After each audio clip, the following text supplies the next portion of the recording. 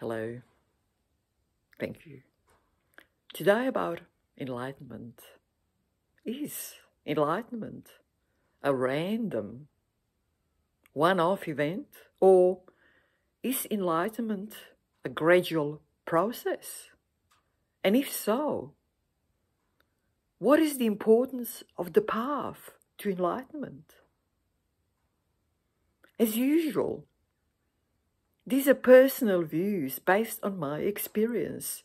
They are as valid as anyone else's in a way that they help us experience what is directly and progress on our spiritual journey.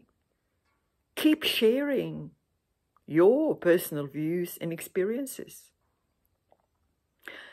Back to enlightenment. Does it strike people out of the blue and plunges them deep into the mind all of a sudden? It can happen that people find themselves deep inside the mind following some big trauma or some extreme circumstances. It's usually very unsettling because they have no idea what's going on, no understanding of all the phenomena and all the imagery that is stored inside the still part of the mind. So they can often lose their ground completely. In so-called mental institutions, there are probably a lot of people who have witnessed such an event, but were not equipped to deal with it. And sadly, people who are there to help them usually don't understand these events either and administer large doses of medication. The most natural and safest way towards complete enlightenment is to follow the process as it is unfolding. And this process is called the path to enlightenment. And the path itself is fascinating. People can get addicted to the path.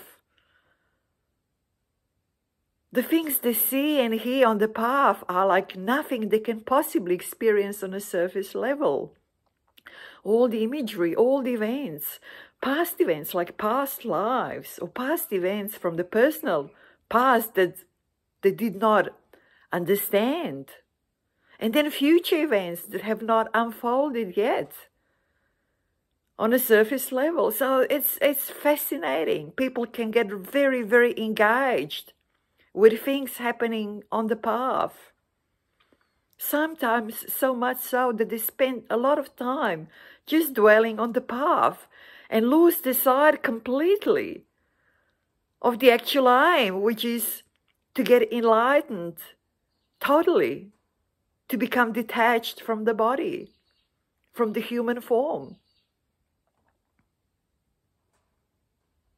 I think it's good not to get too engaged with all these different images and events, because what is going to happen on the surface level is going to happen anyway. And it's not really that important. That's at least is how I see it. Otherwise, we might just stay there and spend our life there and then have to come back again and again till we find our way across completely. So enjoy the path by all means and do our practice. Keep practicing. And the path takes us. But practicing is very important because it takes us deeper and quicker. Enjoy. Take care. Bye-bye.